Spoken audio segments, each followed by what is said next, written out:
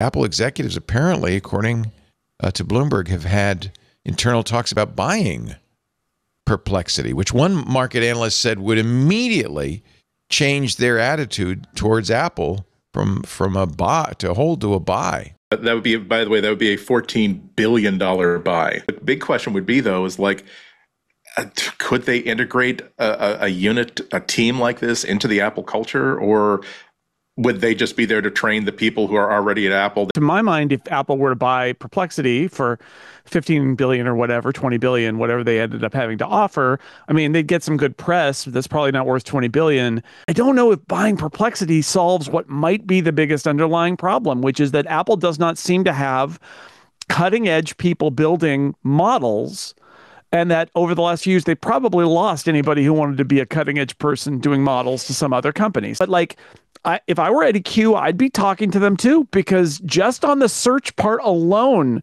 it's an interesting possibility.